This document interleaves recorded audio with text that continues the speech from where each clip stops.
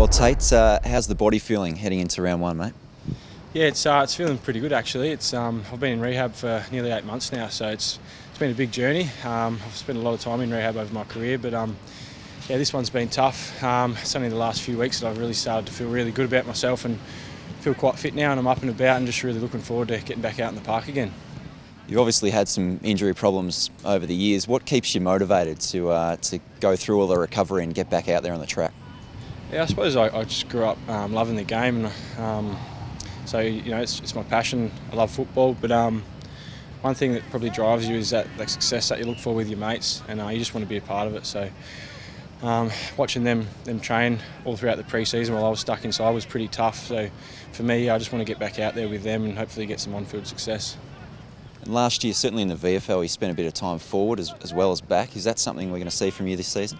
Yeah, I think so. I think the coaches are keen to try me up forward again. I've obviously haven't trained too much this year, but been learning all the forward patterns and stuff like that. And I think it's good to be able to play both ends of the ground. So you'll probably see me up both ends this year, I think, yeah. And just overall, how do you think the boys are looking? It's a pretty clean bill of health at the moment. So how are the expectations heading into the season? Yeah, definitely. I think the boys are really excited. They've done a great pre-season. The majority of the guys have got through a lot of Ks. Everyone's up and about. There's not many boys in rehab at the moment, so it's a pretty healthy list. Got some good recruits in this year.